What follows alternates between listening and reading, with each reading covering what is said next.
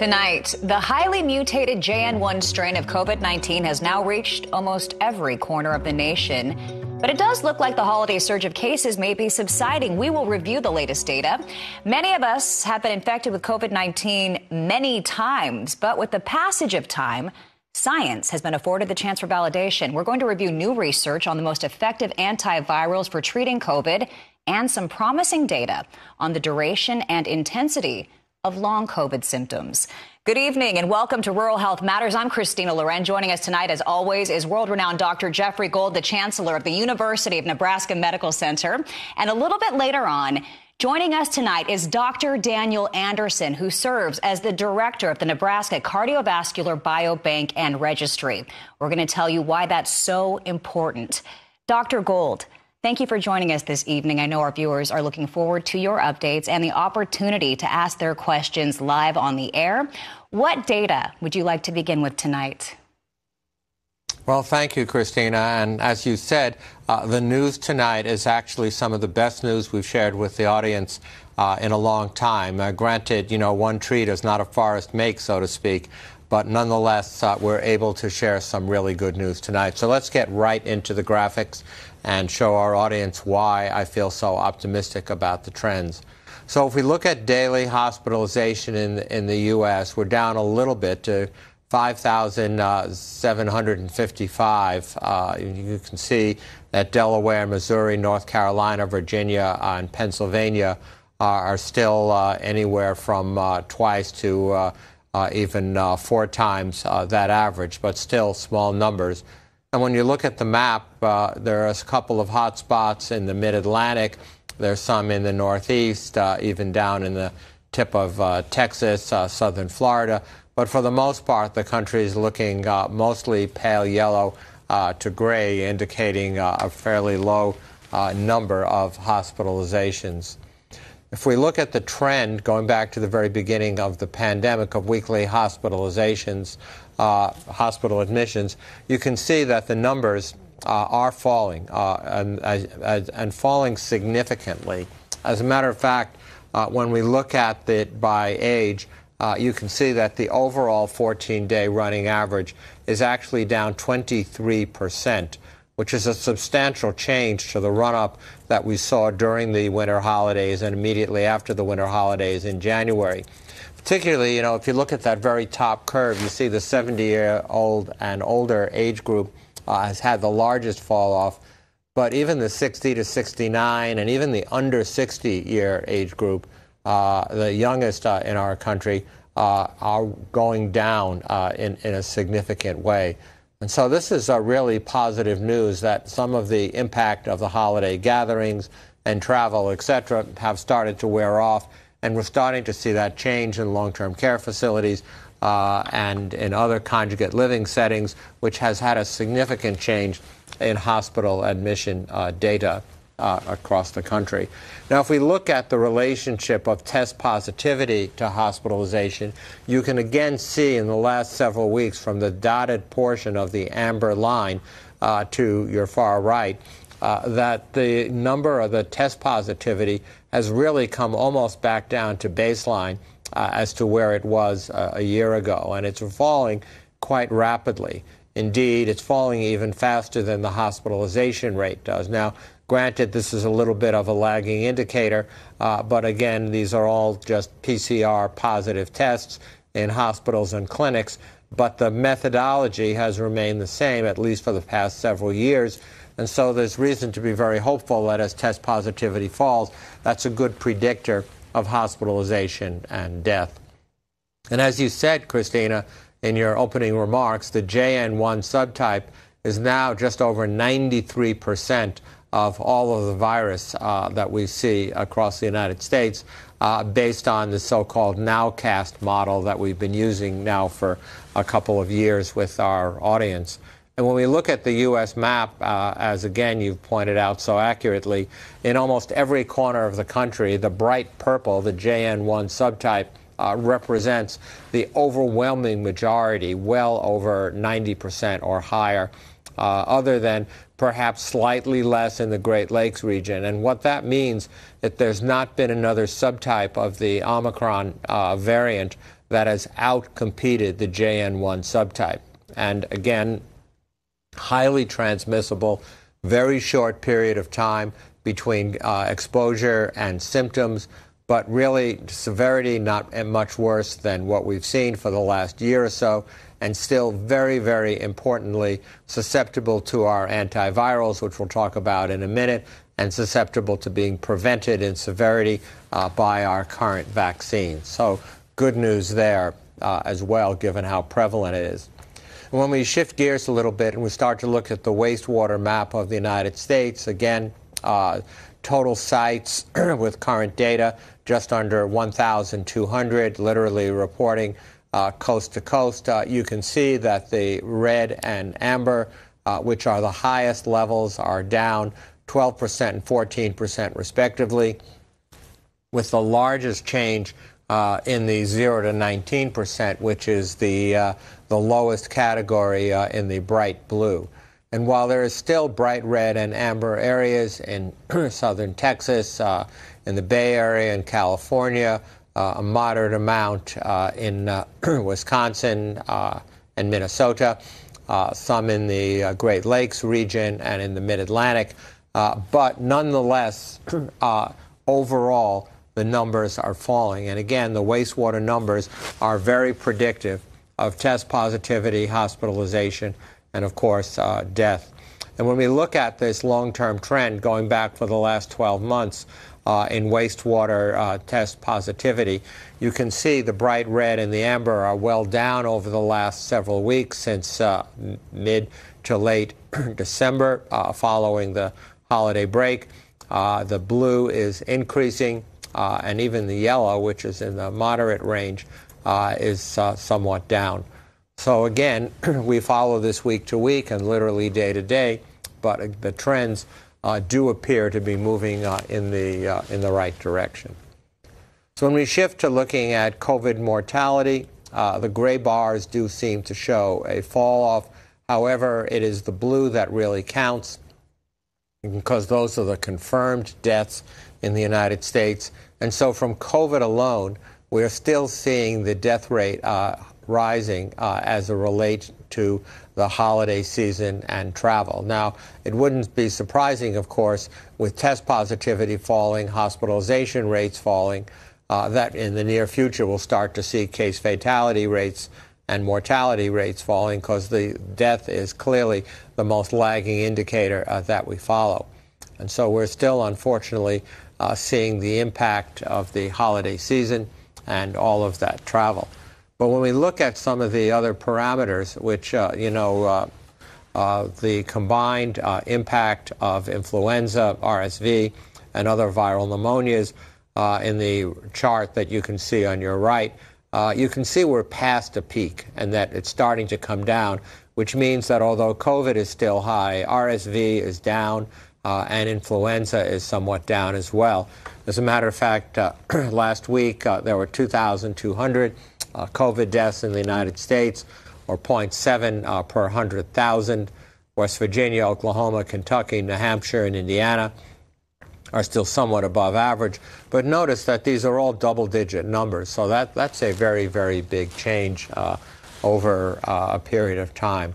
And hopefully that will continue to fall.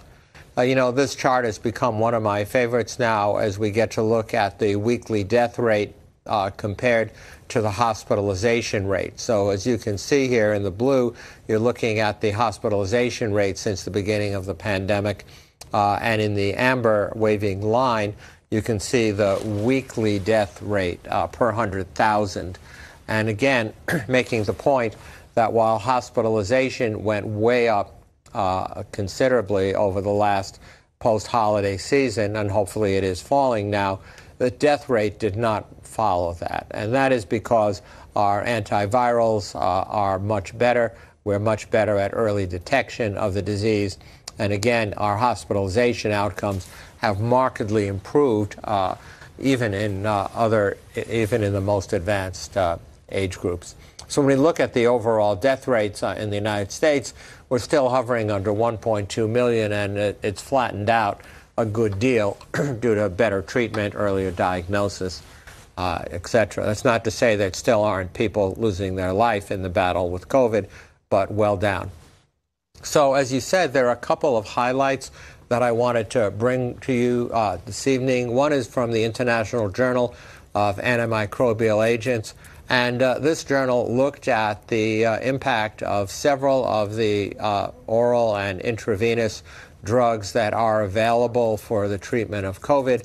And without reading to you a 30-page article, what it basically says is that even in the JN1 subtype variant, all of these agents are effective. Now, while they don't produce immediate cures, they certainly markedly reduce the severity of the illness, particularly in older and more vulnerable adults. Again, very good news as it relates to the efficacy of all of these widely available oral and intravenous antiviral agents.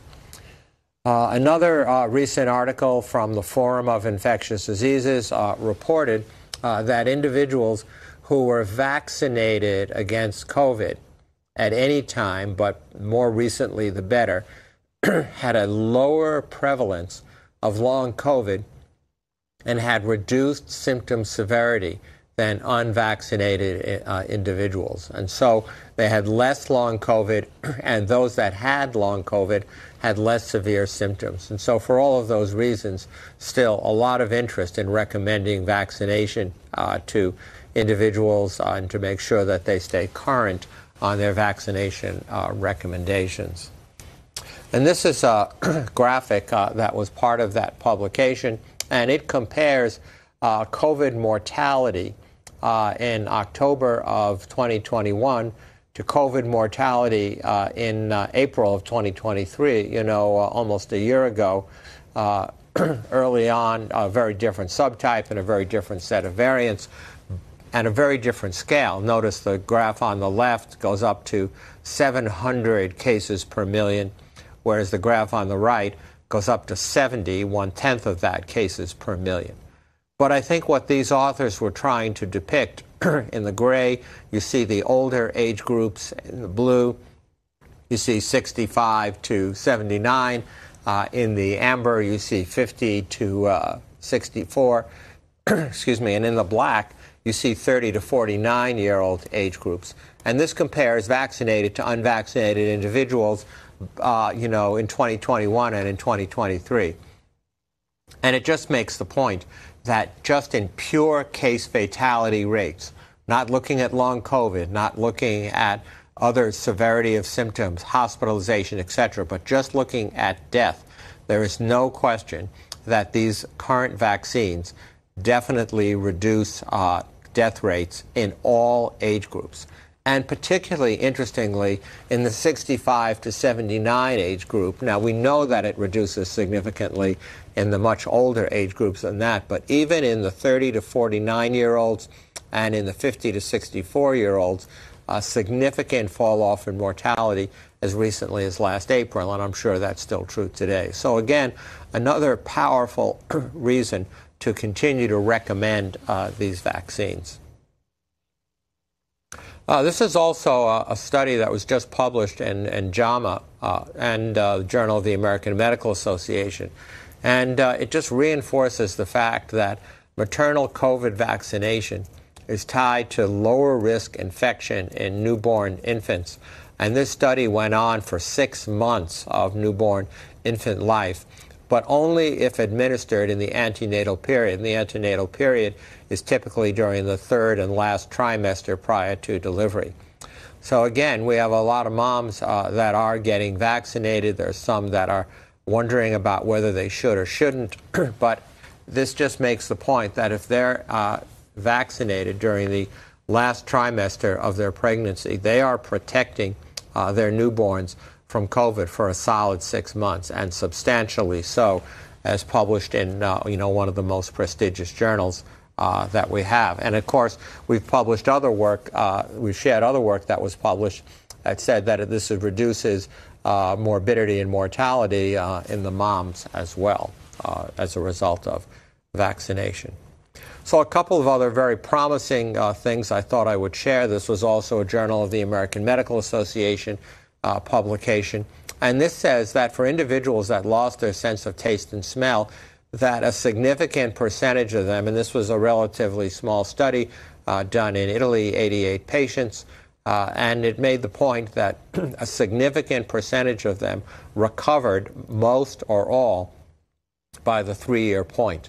And again, you know, for those individuals that may have lost some sense of taste and smell, which is one of the more common long COVID symptoms associated with the disease, it's nice to know that over time it does seem to recover.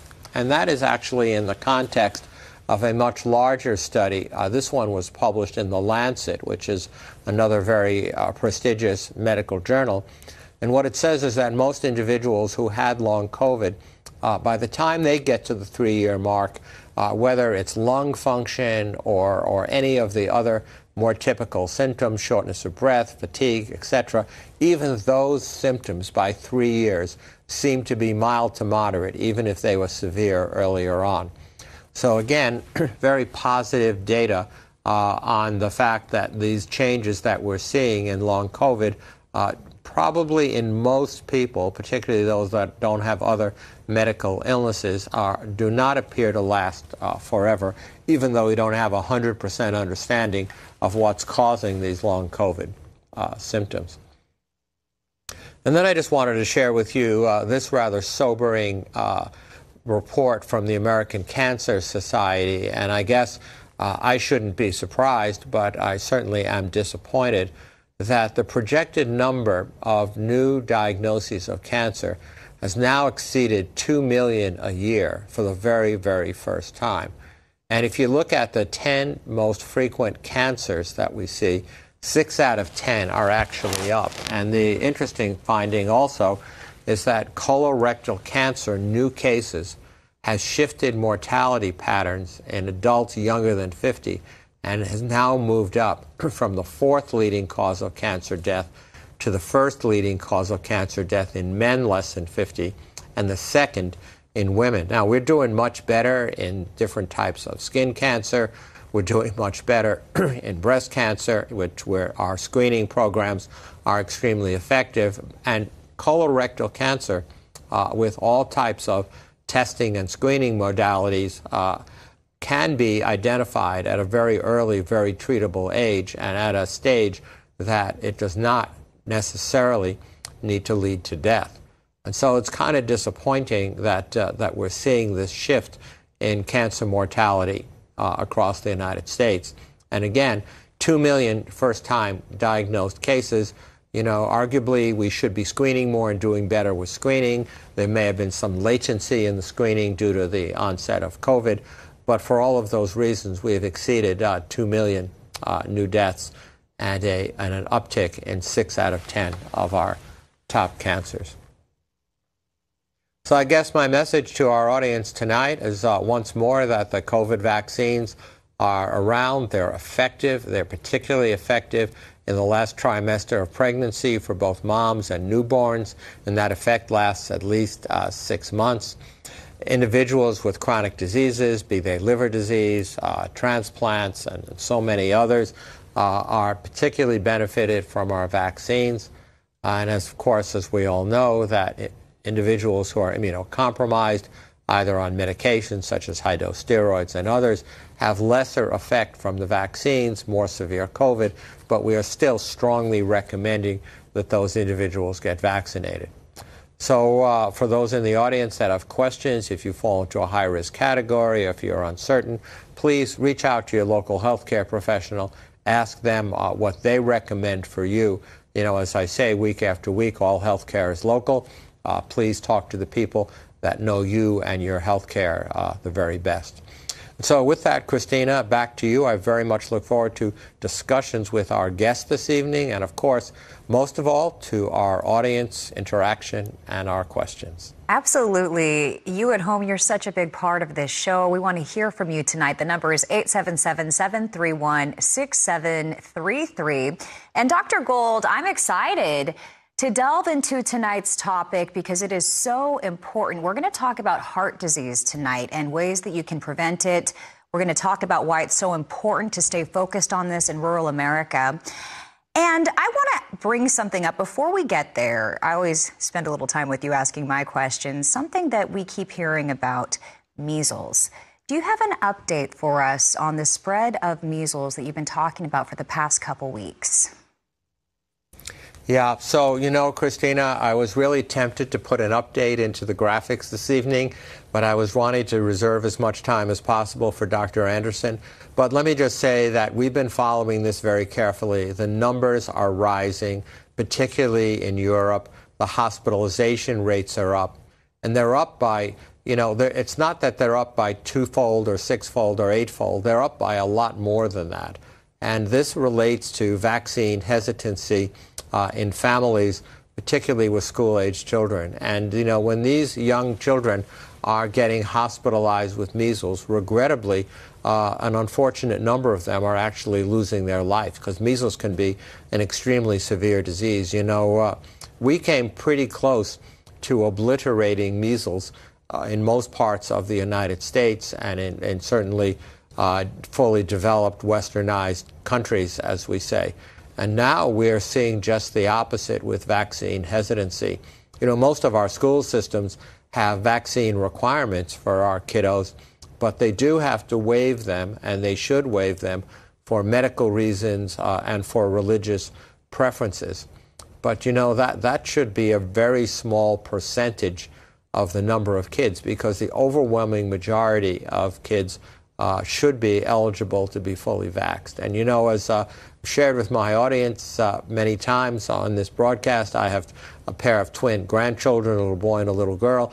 And let's say their parents have done what was highly recommended by their pediatrician, is to get their kiddos fully vaccinated and to keep them completely up to date. They, by the way, said repetitively, Grandpa, I want to be first in line for when the COVID vaccines came out, and that was really good until they were first in line. And but nonetheless, they were there, and they're fully vaxxed for COVID also.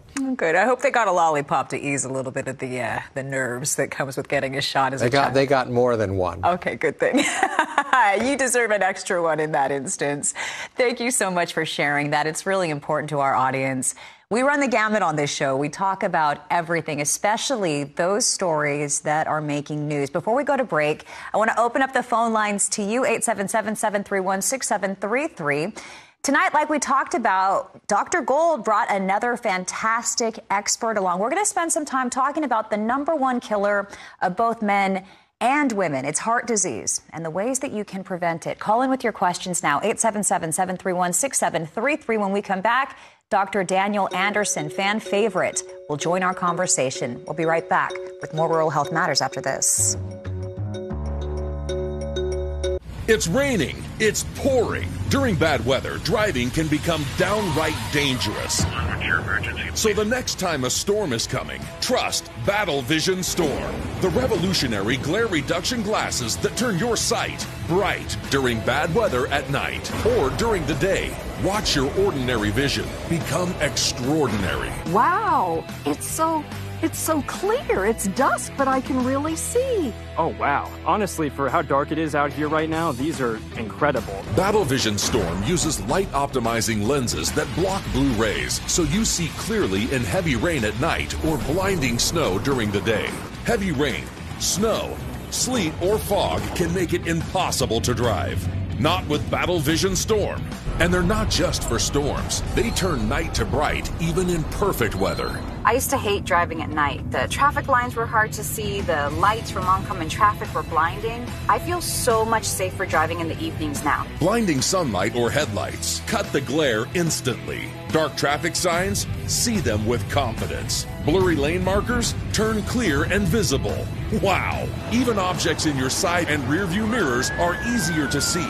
And Battle Vision Storm go head-to-head with the toughest conditions. Whether you're driving through smoke-filled air from wildfires, or you're on a boat getting crushed by the sea, and they're guaranteed for life. Get your Battle Vision Storm for only $19.99. But wait, due to rising costs and supply chain shortages, this may be your last chance to get your very own Battle Vision Storm at this low price. There is a strict limit of 4 Battle Vision Storm per order while supplies last. Don't wait, order now. Call 1-800-514-8411. That's 1-800-514-8411. Or visit battlevisionstorm.com. So call 1-800-514-8411 now.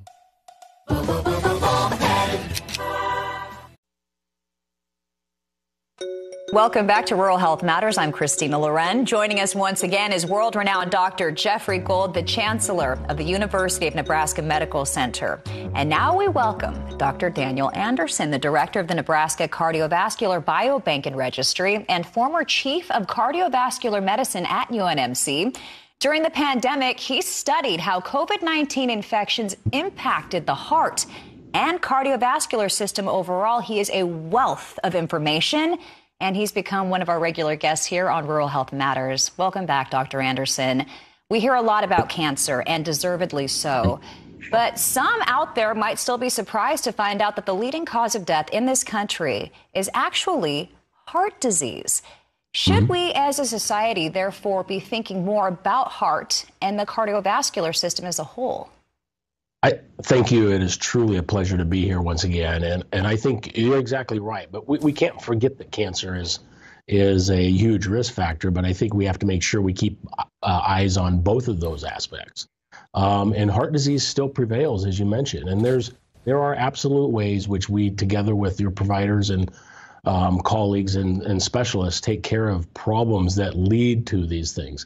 And in some ways, you know, we've learned through COVID that the people who are at the greatest risk for COVID were the ones who had heart disease. So I think you can look at heart disease as preventing other problems in the future as well. And there's a relationship there that comes together. Well, there's a reason why we have you on American Heart Month. What do you most want our audience at home to know about tonight that maybe some of us haven't thought much about lately? Well, I think the American Heart Month is really to bring awareness to heart and stroke. It's really about heart attacks and strokes, making sure we're thinking about ways in which we can protect ourselves, educating the community so that we reevaluate ourselves. And I think as an example, you know, is I tell patients all the time, and if you're in your 50s and 60s, you should constantly revisit with your provider about your heart health on an annual basis, if not even more frequent, depending on the medical problems you have. So it's just about renewing that effort to make sure we're doing the right things, because life is busy, life goes fast, and before you know it, you haven't seen your provider for a couple years, and that's a lost opportunity. It's so important. I mean, it's the reason why every time you go in, even for a routine checkup, they are checking your heart rate. It is so important. And we're going to have this discussion tonight. We want to invite you in on it. 877-731-6733. Philip of Ohio joins us now. Thanks for joining us, Philip. Go right ahead. Yeah, this question is for Dr. Gold and about the COVID. Shortly after Pfizer and Moderna come out with their vaccines, they had an article on TV where the Army had came out with a vaccine that was COVID vaccine that was supposed to take care of all strains of COVID. And he said it was in the research stage. And I just wonder whatever happened to that, because I only heard that one story on it, and that was all I heard. Well, thank you for calling, Philip. And I'll tell you what I know about that, and I can do a little bit more research before our next broadcast, which I'm always willing to do. So the military embraced the same series of vaccine products that were available to the civilian populations in the United States, predominantly the Pfizer and the Moderna mRNA vaccines. The Novavax product was rolled out there as well, and including the boosters that we currently have. At the same time, there have been new vaccines that are being developed that are less specific to one subtype of COVID than another. You know, every time we talk about JN1 or we talk about XBB or we originally talked about, Delta variant and others, they're significantly genetically different. The proteins on the surface of the virus look different, and therefore the vaccine lock and key mechanism has to be different as well. And so the thought was, if you could develop vaccines that identified and locked onto multiple sites of the virus, not just the spike proteins, but multiple sites of the virus, you could have more effective and more variant-independent vaccines. And there's been a lot of work done on that. So I'm not aware of any that are currently widely commercially available in the United States. I mean, I'm aware of some that we've participated in some research projects to look at so-called multivalent vaccines, not multivalent in the sense of multiple variants, but multivalent in the sense of specific antibody activity against the spike protein, various capsule proteins, and other parts of the COVID virus. But, you know, as we've got an expert on the line with us tonight with Dr. Anderson, I wonder, Dan, whether you have any other recollection of anything in the literature or anything that you've experienced about a more what I would call universal vaccine. And I should say, you know, to our audience tonight as well, that exact same kind of research is going on with the flu, with influenza, to try to create a single influenza vaccine that would not require an annual revaccination cycle. But Dan, do you have any thoughts or any insight into that other than what my limited recollection is? Yeah, I do think there has been a number of studies out there that show, as you described, that the virus mutates so quickly that a lot of the epitopes that, or the proteins and the sites on the proteins that the immune system responds to changes. And it changes because the pressure of our immune system. So our immune system will suppress, or an antibody will bind to a specific part of a protein and prevent it from replicating. So what that allows is other viruses that have already mutated in the body to amplify themselves, because that antibody is not going to work for that. So while the multivalent, I think, is a great example, it kind of mimics what your body does when you have a viral infection. You create antibodies to lots of different parts of the proteins. But the virus, we have to remember, is really quick at adapting to that and escaping that immune response. And I think that's what we've shown in the literature. So it is about constantly reassessing what the current strain is, what the nature of the proteins are that do respond or have an immune response, and making sure we match that, because that's what changes quite quickly. Some of the other proteins don't change, but those are often essential proteins for viral replication, and they're not exposed to the immune system as a particle. So what we really are looking for is, how does the immune system attack a particle that's circulating in the bloodstream or in the different fluids of tissue before it binds to a cell, gets in a cell, infects a cell, and damages that cell? So it's a great question, and that's the challenge that's been out there with Coxsackie or coronavirus. I said my virus I studied as a PhD student, Coxsackie virus, very similar. It's a challenge with these kind of RNA viruses. Thank you so much for that call, Philip. And what an insightful response from both of you tonight. Jim from Pennsylvania joins us now. Thanks for joining us, Jim. Go right ahead, sir. Back in '69, we had a lecture by a guy you kids might have heard of, Michael DeBakey. Don't remember much about what he said, just pulling all kinds of Dacron arteries out of his pockets for comic relief. I don't know whether he got to see the Equine Cardiovascular Center at Tuskegee Moton Field, where the Tuskegee Airmen learned to fly out of. We had to get back to class. Question for tonight, is there any new treatment for arrhythmogenic right ventricular cardiomyopathy? So that's a really good question for Dr. Anderson. And, you know, let's just set the stage for that a little bit. As cardiovascular diagnosis is getting better and better, we can separate out the diseases that affect the right side of the heart and the left side of the heart. And sometimes they're quite different, and therefore they have different treatments.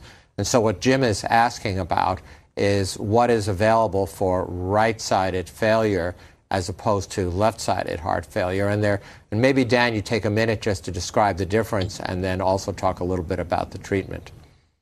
Yeah, I think, you know, it's a spectacular question, because we do think about the left and the right heart, as Dr. Gold mentioned, in a different fashion and form. And I think that for ARVD, or arrhythmogenic right ventricular dysplasia, as you mentioned, that is an abnormality of infiltration and replacement of muscle tissue with fatty tissue. And as you can imagine, fatty tissue doesn't behave like true cardiac tissue, and it is isolated to the right ventricle. Sometimes we don't know exactly why that is. Is it with the hemodynamics, for example, the lower pressure but thinner walls? Is it the stress of the contraction? And the genetics clearly play into that as well as what's the susceptibility to develop it. And so we don't have a treatment for ARVD at this point in time. There are some other aspects of genetic abnormalities that we can manage and treat, and we can talk about that at this point or even at a later time. But I do think that with that, we really are looking at supportive, making sure that the heart function remains as viable as possible with good medical management. And you can really preserve that heart function if you're aggressive with treating and unloading that ventricle and making sure it doesn't work or have to work too much, because that's an extra stress and a strain that facilitates that remodeling and that change. Otherwise, we're looking at cardiac transplantation, and there's some efforts underway to increase the number of transplants as well. So I think that there has been advances at each of those steps that really make a difference in treating patients in our population, whether it's in Nebraska here or all across the world. I'd like to ask you about transplant success and how far we've come in that department a little bit later on in the show, but we're getting so many great calls tonight. 877-731-6733. Todd from Florida joins us now. Thanks for joining us, Todd. Go right ahead. Good evening. How are you tonight? My question is twofold, both for the cardiologist and the Dr. Gold. My concern is that there's a lot of statistical information and why people are apprehensive in taking the vaccine due to myocarditis, the clotting effect, early onset of cancer that's becoming more aggressive. So what kind of statistics do you have about the side effects of the vaccine? And then for Dr. Anderson, my concern in heart disease is most doctors don't recommend the tests that truly tell you the current health of your heart and your blood vessels.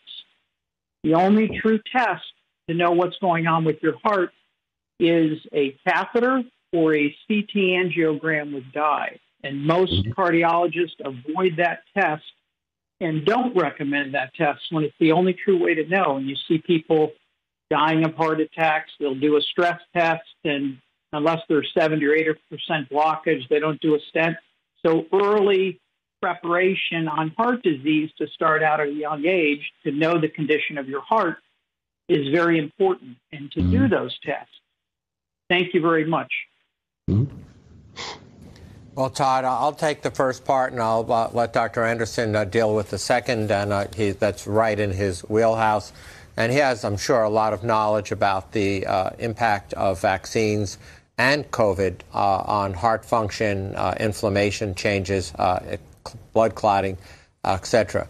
So the long and the short of it, Todd, is that any agent, any vaccine, doesn't make any difference whether it's influenza, whether it's measles, mumps, rubella, shingles, anything that causes your immune system to become activated, which is what you really want to do. You want to raise your immune system's activity, has a small but definite risk of getting too much activity of your immune system, which is what results in the very small incidence of what we call myocarditis and some of the consequences of that.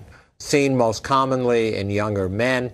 But having said all of that, the incidence of that is far, far, far lower than the cardiac consequences of getting COVID, by an order of maybe 10,000 less chances of that. And indeed, in almost all of the instances of even if there is mild cardiovascular inflammation that is seen, either in blood vessels themselves or in the heart muscle, it's my understanding that it tends to be extremely mild and it tends to be very short-lived, even without treatment, and there is good treatment for it.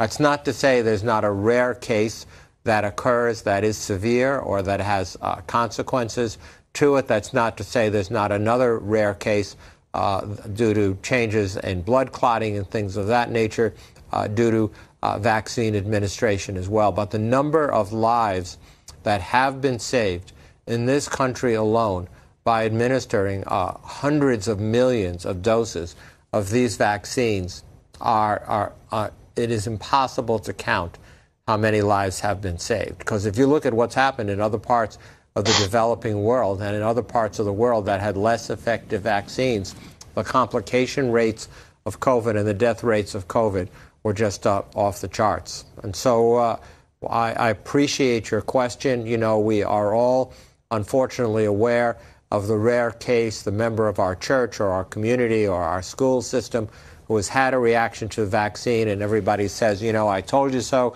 this was going to happen, etc. But what you don't hear about are all the people that are vaccinated who are, you know, living a full life, are not sick, are not hospitalized, and have not lost their life battle with one of these infectious diseases. Now, the question about cardiac catheterization and CT angiography, that is a very, very, very different question as to what is the most appropriate test to diagnose heart disease. And before I turn it over to Dr. Anderson, I would say it all depends on what you're looking for, meaning how old the patient is, what their risk factors are, what their symptoms are, etc. So if you're looking for coronary artery disease, you're looking in one direction. If you're looking for weakness of function of the heart muscle, you're looking in another direction. And so, Dr. Anderson, how would you answer our callers' really good questions about the best tests for heart disease? No, I think that's an outstanding question, and I think that Dr. Gould's right in that when I see somebody in my clinic that has symptoms that are consistent with coronary disease, and you try to decide, how do I take care of this patient? Because to flip side this, what we don't want to do, excuse me, is a heart cath on a patient, because there's significant complications that come from doing that heart cath.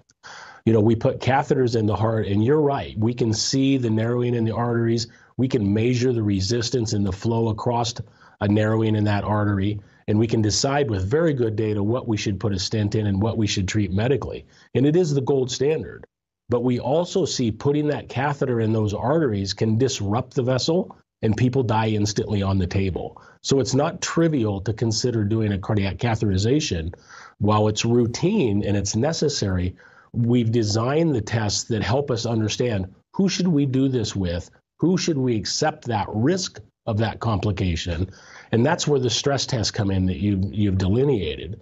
You know, there's a handful of stress tests, whether it's a stress echo or an exercise echo or the nuclear study or the CT angiogram that we can do that helps us understand, is there blockages? If there's none, we don't need to do anything. If there is blockages or there's an indication of a blockage, then we have to say it's worth the risk to do the heart cath to get that. So those tests are really kind of staging so that we do the right thing and not cause problems, but are very good at identifying those who do have problems. Now, to your point, nothing is perfect. There's no 100% diagnostic test.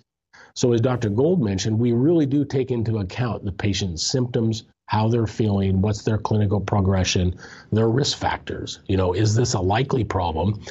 How do we manage that? And that's a complex decision to make, and it's made with the patient often, and it should be, to say, here's what the options are, here's what we could do. And I think that's a kind of a high level overview of how we think about managing patients in clinic, but it's an important strategy, and it's worth discussing and asking that question with your provider. I'll say that's a high-level overview. I just love being able to have a seat at the table for this conversation. I love the fact that the questions that we get are all over the spectrum, and we always get such sound, science-based, data-driven, factual information from the doctors who come on this show. It's really nice to have a seat at this table. Maybe you want to join us tonight. 877-731-6733. Calvin is doing so from South Dakota tonight. Thanks for joining us, Calvin. Go right ahead. Calvin Heitzman here from from close by Sioux Falls, And my question tonight was, what is the real germ plasma of the COVID thing? Was COVID changed from corona? Well, Calvin, we're still dealing with SARS-CoV-2 virus. What has changed is a number of mutations in the various proteins. And the reason it has changed so much is that these viruses have a way of surviving. There's an old saying in medical school that the bacteria and the viruses and the fungi are going to outlive all of us someday. And that is because they are so adaptable to change and to survival. And that's what we've seen over the years since, it's hard to believe it was January of 2020 that we first diagnosed COVID-19 in the United States, and we've seen many, many different variants of it. But the same basic RNA viral particle is still what we're dealing with. Yes, some of the surface proteins, particularly the spike proteins, have changed, and they've changed substantially. The JN1 variant has, quite a few new mutations compared to some of the older subtypes of the Omicron variant. But however, the same basic germ particle that we're dealing with has not changed. It is still a novel coronavirus. Excellent. Thank you so much for that call, Calvin. We appreciate it. We're going to pause for a quick break, but stay with us. More time for your calls on the other side of this break, 877-731-6733. And he made it through tonight. We're going to hear from Russ of New York when we come back with more Rural Health Matters right after this. Clogged gutters can cause big problems fast. Until now. Call 833-LEAF Filter today for your free gutter inspection. I've had terrible flooding problems on my porch. Now I understand why. Right now, Leaf Filter is offering a free inspection on your schedule. Leaf Filter is a permanent gutter solution, so you never have to worry about costly damage from clogged gutters again. Call us today and schedule your free inspection. To schedule your free inspection, call 833-LEAF Filter today or visit leaffilter.com.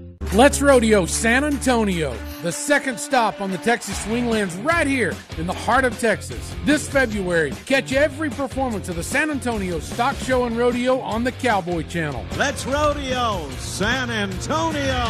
All the history, prestige, and competition is why San Antonio is a 14-time PRCA Large Indoor Rodeo of the Year. Don't miss a moment of the Texas Swing on the Cowboy Channel and streaming on Cowboy Channel Plus. RFD-TV is proud to share the story of agriculture and raise awareness of ag education during National FFA Week. Join us starting February 17th in celebrating your local FFA chapter. We'll look at some of the ways you can support local ag students on Give FFA Day. Show off your FFA pride on social media and tag us. Then tune in and see it all on the Market Day Report, February 17th through the 24th with RFD-TV. One of the biggest challenges my clients face is buying and selling a home at the same time. Many of my clients ask me, Tanya, how can I afford to buy my next home, but also make sure my current home sells? That's why who you work with matters. With HomeLight, we're able to help our clients buy and sell at the same time. It's the most game-changing product in real estate today. Together with HomeLight, we've helped clients win the home of their dreams.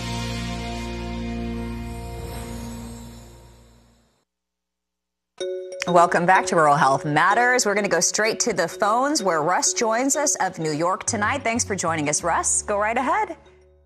Oh, so good to see you, Christina, and to hear Dr. Gold be upbeat about COVID. It's very rare. And thank you both for introducing many of us in New York to RFD and the Cowboy Channel. I was so glad to be able to turn off MSNBC's Joyanne Reid, who was with the Women of the View today, and instead watch Tammy Arender and Stu the Guy in the cow suit on Market Day Report. I just wish the rest of Dish TV viewers knew of your great product. But I have a question for Dr. Gold. You know, in New York, school attendance is down 40%, and it occurred to me what Dr. Gold was saying is that maybe some of them are parents who won't vax the kiddos and are just keeping them home. Dr. Gold, would you support an amnesty for parents who are afraid of the vax and educating them when the kids got back to school?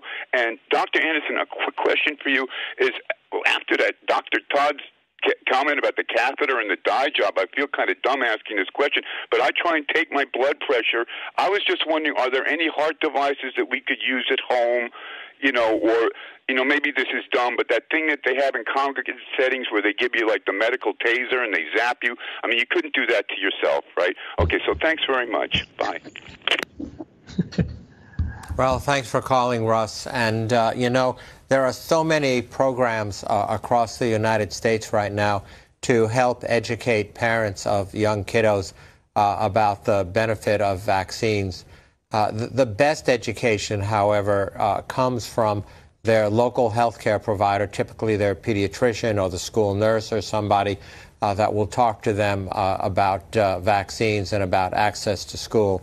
As I said earlier, medical exemptions and religious exemptions are still certainly possible and very appropriate when used in the right way. But the majority of those parents that are reluctant to get their kiddos vaccinated these days really connect their concerns about COVID vaccines with concerns about measles, mumps, rubella, diphtheria, and so many others that are polio, for instance, that are really, really critical. We've done a really good job of nearly obliterating those diseases and driving hospitalization rates to almost zero in those categories in our nation. And now we're just starting to see an uptick.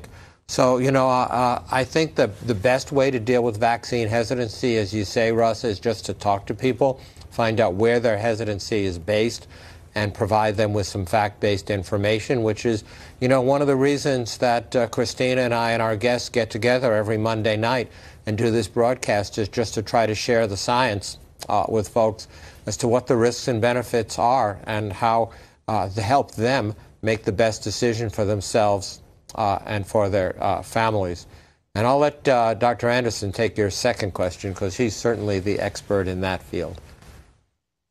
So I think that's a great question, Russ. I think you're right in that there are a lot of home devices that have been beneficial in helping people manage their cardiovascular disease.